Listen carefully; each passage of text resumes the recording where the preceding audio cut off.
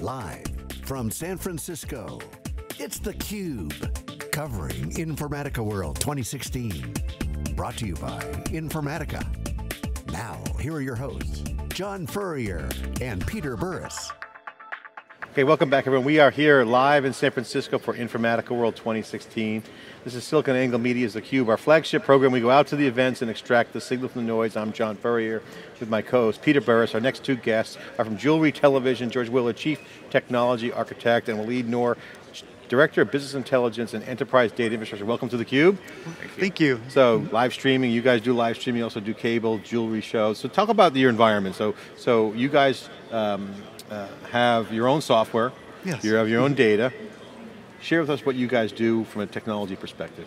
From a technology perspective, we're always looking to build our in-house applications to really meet the tasks of what we want to do internally and also provide new services to our customers.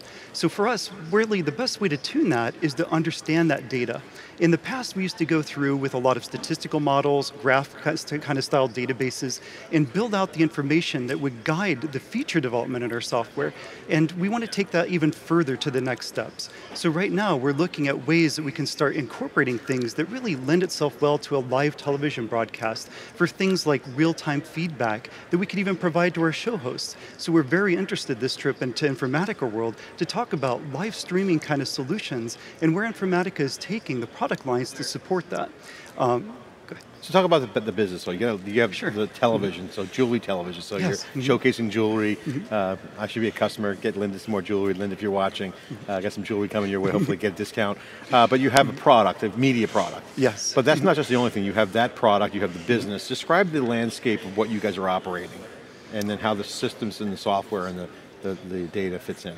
Absolutely, we're operating the 24/7 television show. It's 365 days a year. We also do the live streaming of that. We have a great website presence and a mobile presence as well. We consider ourselves omnichannel, and we like to have a consistent kind of opportunity for our customers to interact with us. With that comes different channels of data, comes different application integrations, and we're very much a enterprise Java shop on the way that we design and build our applications, and we use the Scrum methodologies on how we approach that. We also like to incorporate the data that we see into the designs of the applications. Things as mundane as default options that you're selecting within the applications themselves to optimize that experience. Because when you have a call center representative on the phone with a customer, you want them to be as efficient as possible in looking up information, finding alternate products, or even dealing with availability of products for us.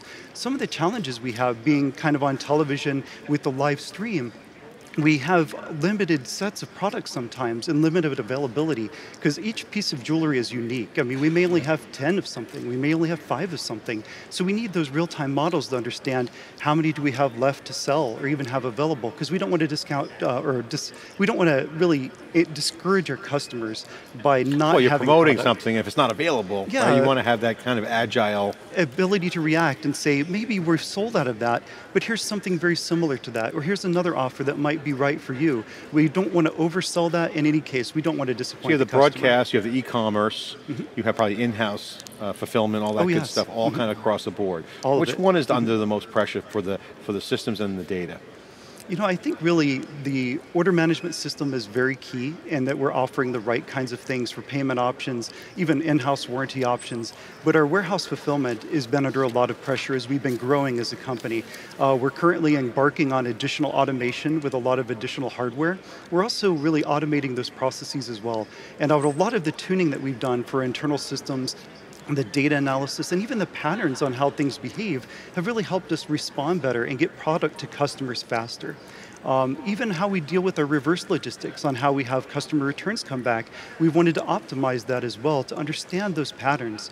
And what we see is commonalities when we start looking at our data between the way that our customers like to purchase from us and then the patterns even on the way that things may come back as returns. And it's a little different with luxury goods because you typically have kind of an industry standard, a little bit higher return rate. But the reasons for those returns can actually vary quite a bit more than if you were selling like electronics or something else. So a good example is a customer may purchase a size 6 ring and a size 7 ring and choose which one fits best for them and return the other. So there's nothing wrong with that ring coming back in, but we want to know that that's a common scenario coming back in so we can make a routing decision to send that to a cleaning service within our in-house jewelers.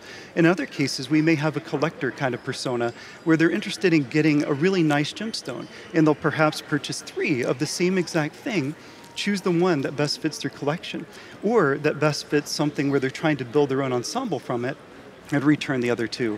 Knowing those kinds of patterns allows us to route the way we handle that reverse logistics kind of processing in a more efficient way. And potentially turn that very action into something of a service that might have offer some or be associated with some differential pricing. Absolutely. So you're an architect. Yes, that's correct. And you're over in the analytics side. So how do you see yourself then plugging into a lot of the business decisions that are being made to try to take what is currently an operational act and try to start turning it into a business service? Well, obviously data and knowledge is power. So one of the things that we try to do is, depending on where somebody needs to do their job, if they're a returns agent and they're processing one package at a time, can we give them data to enhance their job when they're doing it? There may be things like George referred to the pattern, like does it need to go to the cleaner, does it need to go to the repair shop? If we can tell them that while they're doing their job, as they're doing their job, then we can do it more quickly and more efficiently and cheaper. You guys write your own software, so in terms of that, can you explain, take a quick second to describe why you guys have chose that route Sure. versus using other software? Absolutely, and in a lot of ways, we have to. It's like there's really no concept of a good show planning kind of application out there that would understand how to schedule show hosts and products and promotions and things around it. So it's something that it's a very core competency we have is to build that. Along with that is the integration that we get from knowing how that the show planning is working and which items are coming up and which are key items, and be able to even integrate that into our warehouse, our order management system on how we fulfill those. Good examples of that are knowing what item is currently on television so that it's a quick way for one of our call center representatives to quickly put that into the cart. Now the reason we want that so quick is we may have a very limited quantity of even a specific size, and we want to be able to lock that in. We even use a reservation model to make sure that they are actually locked in and get that. But that's a difficult feature to find in anything that you would buy off the shelf. And even within that model, we offer the ability to even wait and try to lock in and get one as soon as it becomes available, because it's really a short quantity available to get that. And beyond that, we'll take it to even a wait list to where, based on our projections of the data that we produce from our data warehouse, we can know what an estimated return rate may be for this product and actually understand even better how to manipulate the way that we sell that or even offer that product to get the best outcomes with our customers. How about open source? You guys use open source at all? Open source is huge for us. So is Freeware. Very much the Java platform is very key for us. Within the open source frameworks, we're very fond of Spring Boot, Apache Camel, Apache Kafka is something that's starting to come in force as well. Everyone loves Kafka. That's Everyone what Jeff loves Frick Kafka. said on Yes, Twitter. Absolutely. Kafka's everywhere. The whole real-time thing is pretty hot, right? And for us, it's really that next generation of what we had as JMS queues. It allows us to really step up and scale that messaging fabric for us to be able to do things where we hadn't thought possible before. How about social channels? You guys seeing on the live broadcast any affinity towards certain channels, Twitter, Instagram? Absolutely, Facebook, Twitter, we see a great deal of feedback from our customers, and part of where we'd like to go is to be able to incorporate even more of that into the dashboards that our show hosts have visibility to. So that's one of those cases where we would really want the real-time sentiment analysis of those streams of data, of unstructured data, be able to say, are customers engaged? Are they happy with what we're showing? Are we hitting the right market segment? And even within that, to understand what kind of group are we reaching?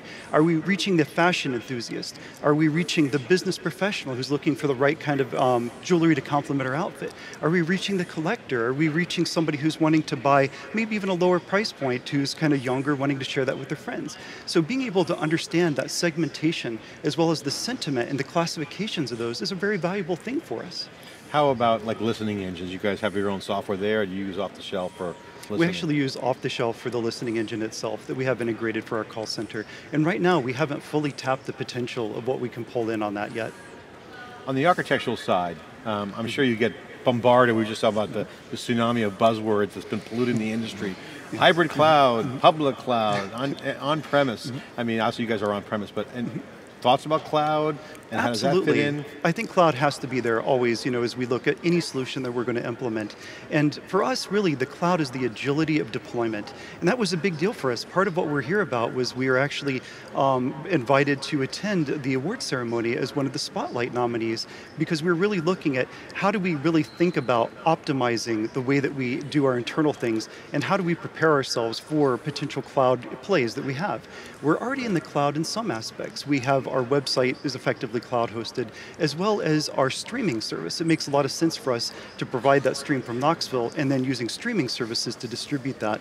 And then we also have our caching layers like Akamai out there as well, and that's very present in the cloud for us.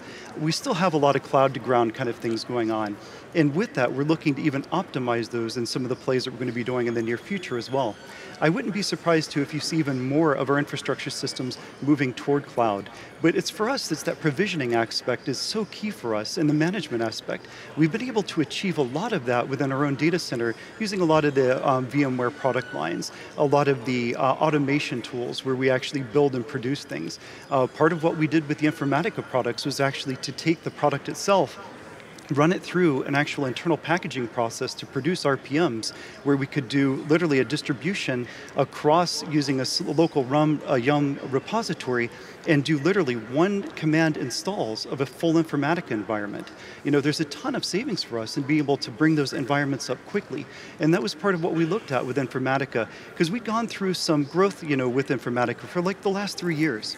And within that time, what happens is we have different consultants, we have internal parties working on this, and things can happen when you're dealing with on-premise kinds of things, where tweaks can be made, and the reason behind the tweaks lost over time. So what we wanted is we went to our 961 upgrade, was to go in, understand those, and even go back and research some of these tweaks, incorporate that back into kind of a roll-forward strategy, so that we not only have lineage of our data, but lineage of our distribution artifacts, and we know who changed what, where, when, and we have it stored even within our software repository, built with our Jenkins internal continuous integration engine, and delivered right into our Yum repositories, where it's one command to install an Informatica Power Center, or even Power Exchange in our environment.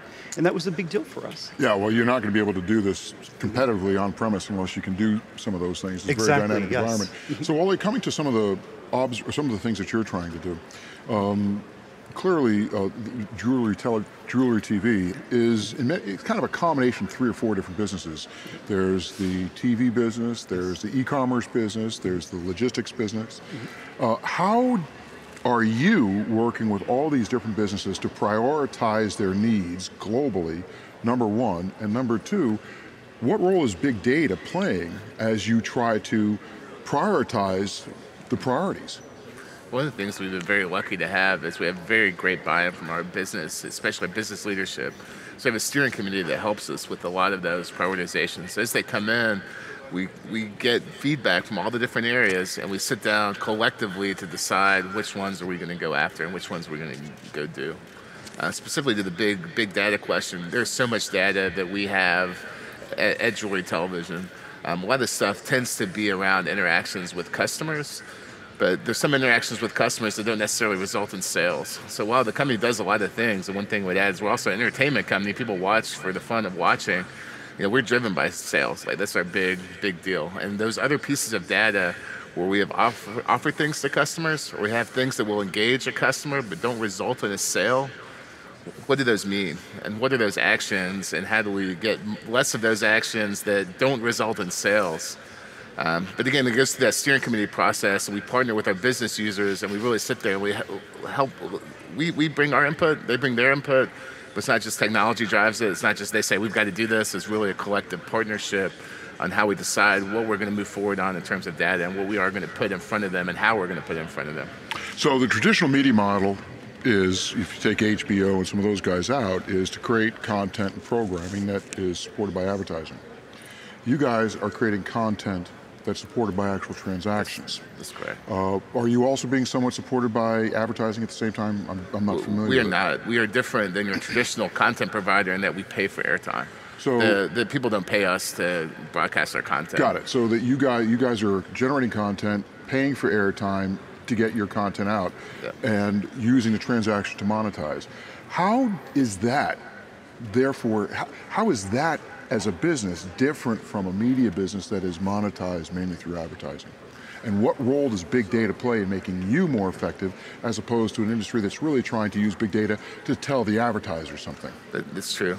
We obviously don't have to worry about ratings or anything like that. The things we look at are, if we get 100 orders in a minute, but we had 10,000 people watching, that may not be as good as if we had 1,000 people watching.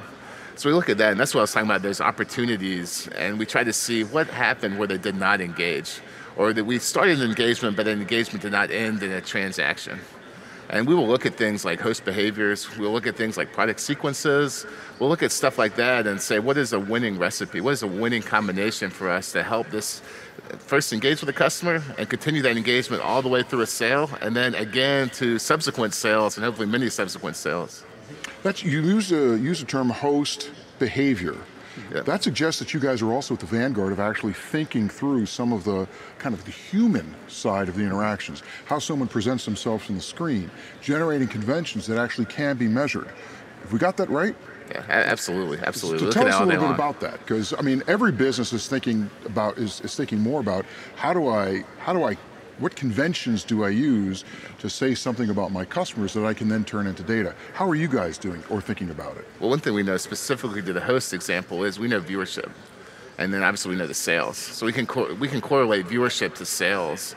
Sequencing a product goes into that. How hosts perform? Are they sitting down? Are they standing up? Are they smiling? Are they by themselves? So you're capturing Are they all with that somebody? information. Yeah, we know all about that, and we're able to build essentially winning recipes. We actually call them plays, if you will. We go out there and say, if you do these 10 things in succession, you'll be more successful than if you did those 10 things individually, or if you did, number 3 as number 7 versus number 3. So we do know and track stuff like that. What should John do differently? Don't ask any questions. So what questions? Stay quiet. Keep them, wear glasses. We saw the glasses increase the ratings.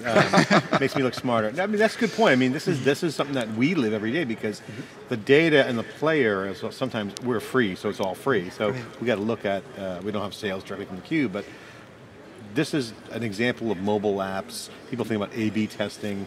It's all software. Yes. And so we think about this all the time. We have our own listening engine we built, and we have our own crowd chat application, which is our own little chat using hashtags. But we're constantly looking for advice. What advice would you give us? Oh boy, the best thing is to get it as real time as possible and as accurate as possible and measured as possible. Those are the real challenges when you're up against a live television broadcast. And the more that you can do that with these newer streaming technologies, the more successful you're going to be. And the more that you can augment that live stream information with what you've already done kind of in the back house with your big data, the better off you're going to be. Do you guys stream through a service, or you have your own CDN? We actually use a combination of Akamai and also Amazon Web Service for streaming. I want to come back to what you said, because you said something very important and I don't want to lose sight of. We here at SiliconANGLE TV, we're going out and generating digital assets that companies can then use and consumers can then use to drive their engagement models better. And you are also trying to find ways to take something that's analog, like a host doing something, but translate it into data. You're trying to digitize it. You are in many respects at the vanguard of trying to digitize behavior, both on the consumer side, but also on the host side. Translate that host into content that then can be analyzed. That's right. And don't forget e-commerce. And with obviously, yeah, very much so, the e-commerce side. That is a fascinating, you are trying to digitize things that aren't normally thought about for digitization. Do you have a lab that does that? Do you, I mean, obviously, as an architect, is the architect's role to also start thinking about how we represent people digitally? Somewhat, and we actually have internal groups for a digital media group that focuses on that very specific thing. And that's a lot of where our business analysts, kind of statisticians are there to help us understand even what they're measuring within the data, even relative to things like camera angles. Like every single one of our cameras actually has a live stream of information about, we know which one was turned on when, how it's behaving, and what the overall experience is for a customer, and how they respond to that. And you see that it varies more than you might think. It's IoT as well. It is very everything much. rolled into one. The cameras Yes. are all instrumented. Oh, we have a little bit of everything. We have the cameras instrumented. Even at our warehouse, we can watch the conveyors. We're actually putting in more conveyors. One time we even were noticing slowdowns on the conveyors within the service times on the way that things interacted between barcode scans, and we could actually predict that we had a failure on one of the rollers. You know, that's pretty interesting. It's exciting. It's very exciting. Thanks for coming on theCUBE, really appreciate it. I'll give you guys the final word. What's your thoughts on the show? What excites you here at Informatica 2016? Everything, but more than that, it's meeting with our partners, it's meeting with Informatica and our representatives, and really seeing these opportunities, because we've been kind of branching into these worlds of the open source and saying, this is great, this Kafka stuff's awesome, you know, this Flink stuff is awesome, we have these proof of concepts that seem to be working. How do we bring it in? How do we manage it? How do we make this work for the long term? And it looks like Informatica is the right partner. And you guys for were a us on that. Spotlight Award winner for the Innovation Award, what was that about? Yes, that's correct. And part of what we did there was really the optimization and how we took the Informatica products and packaged it in a more efficient way for us to deploy it quickly and kind of bring our infrastructure up to par with more something you would expect on kind of a cloud deployment. But even beyond that, we were up against some challenges because we do the change data capture with the Power Exchange product, and we didn't have a good way to measure, are we getting the right throughput out of this? Do we have bottlenecks in our network? So we actually authored an open source tool called ASM Throughput Test that allowed us to go in and actually measure across our network and really optimize those flow streams, that we were getting better than even published results on those kinds of things, because the importance of those live streams of transactions and things are so high that we literally want to go through and pre-optimize that as best we could for our infrastructure. You need consistency and stability and you have to have speed, that. obviously. Absolutely, and across environments where we have our QA environment where we're testing and making sure things are working, and when you're seeing, you know, orders of magnitude differences in there, you have to go and investigate, why did this happen? What can we do better? How can we tune this thing? In doing that, we were able to tune multiple layers, all the way from the database side on producing the various logs that we're consuming through the CDC. We're able to tune the network. We're able to even tune the operating system at a TCP level to actually increase throughput as well. So you guys just aren't sitting back waiting for vendors to come in and give you software. You're building your own tooling to meet your needs using open source, but yet taking the goodness of, say, commercial software. Absolutely, and then even giving that back to Informatica. The things that we do, we share, we treat Informatica like a partner, and they treat us very well as well. And I think that's the best ecosystem. It's a good business model. Absolutely. Guys, thanks so much for coming on Jewelry TV here on theCUBE. Thanks so much for sharing the you. data. Get building your own tools, that's the theme, of course. You know, we do that too, so you know, we know that's the way to do it, but don't get, you know, too over your skis, as they say. Absolutely. This is theCUBE live in San Francisco. I'm John Furrier with Peter Burris. Thanks for watching. We'll be right back with more after the short break.